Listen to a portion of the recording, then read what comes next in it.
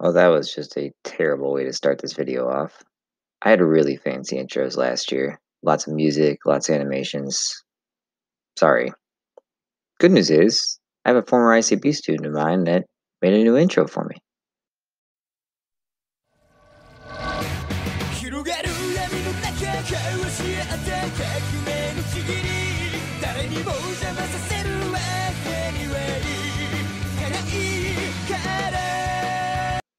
Wait, Bull Daddy?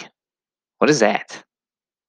I gotta do some research on this one. This may not be a good intro after all. Sorry.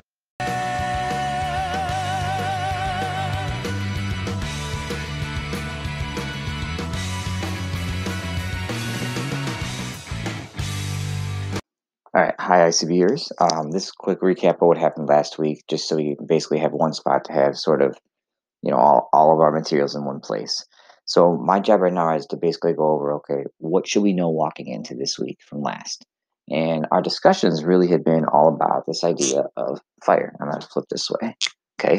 So we keep focusing on this idea of what is fire.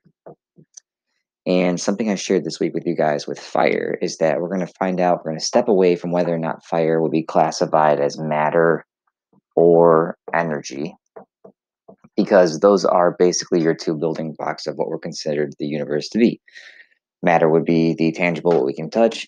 Energy would be the interactions or that force, like we're seeing relatively with forces and the movement of matter from one spot to the next. So instead of like trying to do this, because this became kind of a question for us, we focused on fire as more, okay, what does it have as far as needs? And so fire sort of has some things that are required. And the needs, as we refer to them, is that we need fuel, oxygen, and then some kind of ignition. Now, with ignition, we're talking really about an input energy. Now, if we were actually in class, I'd show you it doesn't always have to be another fire. So, for example, you can start fires with friction, you can start fires with thermal energy, like with light. There's a variety of ways to do this. But if one of the three of these things is not met, the fire goes out and the fire stops. And so with the whoosh bottle, we saw the case of the oxygen being depleted. With the Pringles can, we saw the idea of the fuel being depleted, in which case that was actually the hydrogen. And in both of these, we saw you could not start them without an ignition source.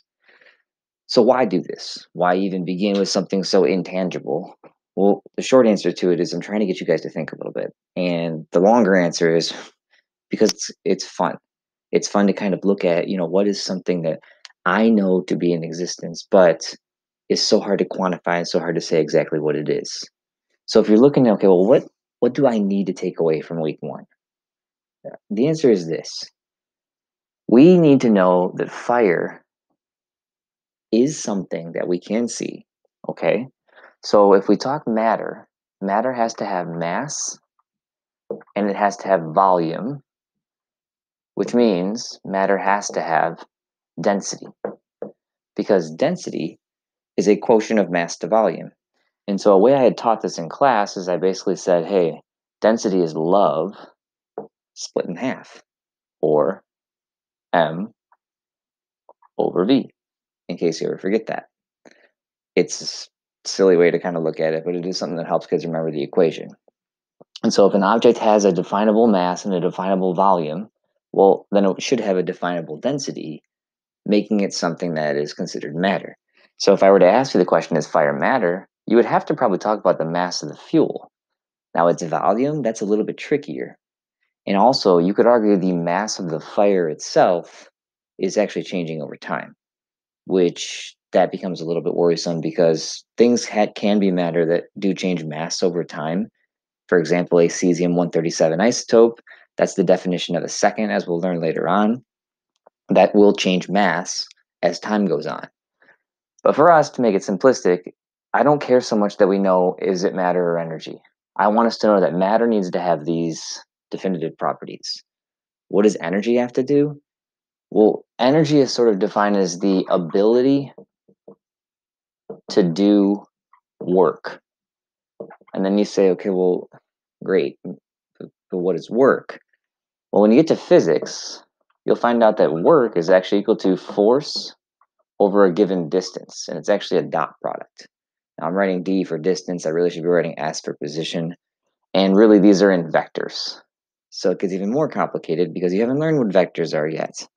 So most of the time, I just tell kids, hey, work is anytime you do any kind of force over any kind of distance.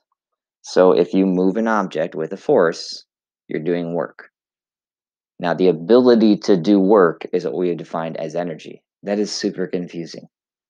Energy is a very difficult thing to define for kids, and honestly, even for adults.